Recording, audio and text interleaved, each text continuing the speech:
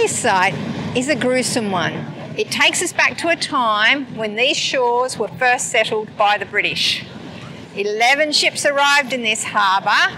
There was like over 1,000 people. There was convicts, marines, sailors, and one man in charge of it all, Governor Phillip. Just a month after they arrived, a group of 4 men broke into the government stores and stole pork and butter. They were tried and all 4 were condemned to hang. The spot for the hanging was chosen, just up this hill. The men's tents were on one side, the women's tents on another, and in between was this big gum tree.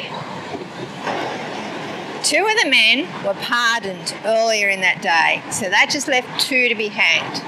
But the fledgling colony had a problem. They didn't have a hangman, a job that requires skill.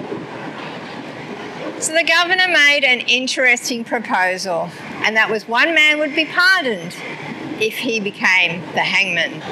So that just left one man to be hanged. His name was Thomas Barrett, and he had been here 3 times before.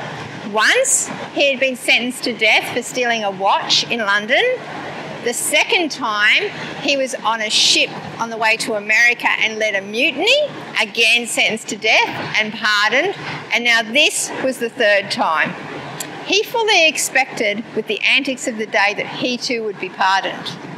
But he was led up the ladder. He went white with fright when he realised this was actually going to happen. And today, there is a plaque that marks this as the spot where Thomas Barrett, the first man to be hung in Sydney, met his end. Many more hangings would follow, and this became known as Gallows Hill. Now, the funny thing is, I used to walk up this hill all the time on my way to yoga, and I never saw that plaque, and I never knew I was treading on Gallows Hill.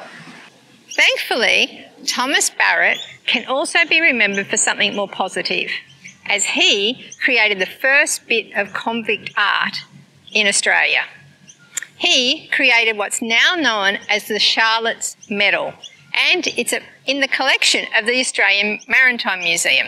The Charlotte's Medal was made for the ship's surgeon, and it was taken from silver from one of his surgical trays, and he drew the ship Charlotte for the surgeon to remember the journey to Australia.